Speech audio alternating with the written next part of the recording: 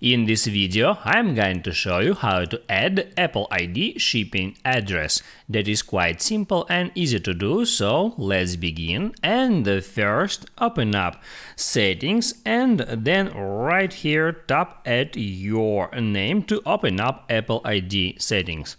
Next, hit on Payments and Shipping, and now it asks to enter your Apple ID password. Just enter it and then hit on Sign In. And now it moves you to that page where at the very bottom you can find the Add Shipping Address. Just hit on that and now you are able to edit it or add new address or change the existing. So here you can first enter your first name, third name, company is optional, then enter your street, city and a postcode. And once you walked through all these steps, just hit here at Done to apply those changes.